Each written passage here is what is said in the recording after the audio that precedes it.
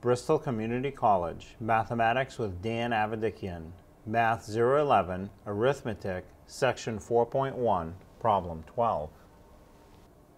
This is Section 4.1, Problem 12. It says determine whether or not the given proportion is a true proportion. And we have 4 over 5 equals 20 over 25.